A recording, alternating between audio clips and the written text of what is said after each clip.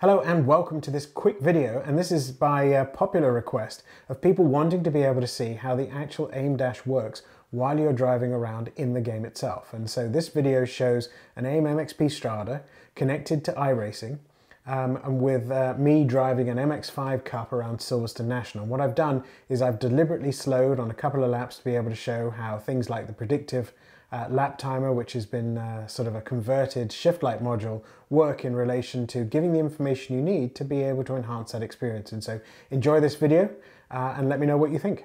Before we get into the in-game demonstration with the dash, I thought I'd just show you what the configuration looks like. So right here I'm in Race Studio 3 and I've got all of these different vehicles that I use in terms of configurations. What I'm going to do is I'm going to load up the MX5 because that's what we're using, and I'll use it to be able to demonstrate what you're about to see on screen. And so just to show you the display setup here, I have it so that I can see gear, RPMs, speed, the lap number, fuel left, lap time and predictive. I also have a number of laps that are remaining in the session. Now if this is practice, which you'll see, that's usually in the tens of thousands, and I think that's just a default from iRacing. And so this is the configuration.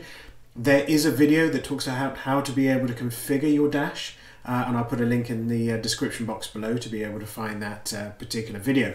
The last thing I did want to show quickly before we get into the in-car is the fact that I also have a shift light module that's been added to my configuration and changed into a predictive lap timer. And so you can see that I have it attached here.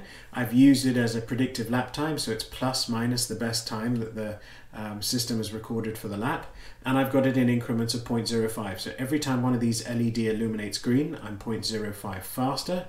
Every time one of these illuminates red, I'm 0.05 slower, and that will ebb and flow throughout the lap. And so enjoy this demonstration, and hopefully this quick intro will give context to what you're about to see on screen.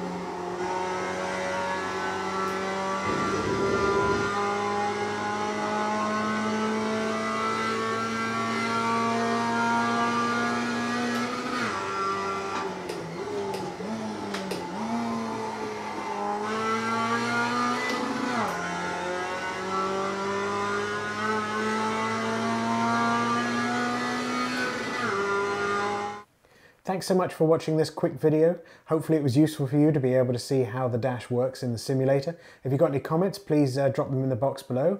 And if you want to be able to see more, please subscribe and give this video a thumbs up. With that, it just leaves me to say thanks so much for watching.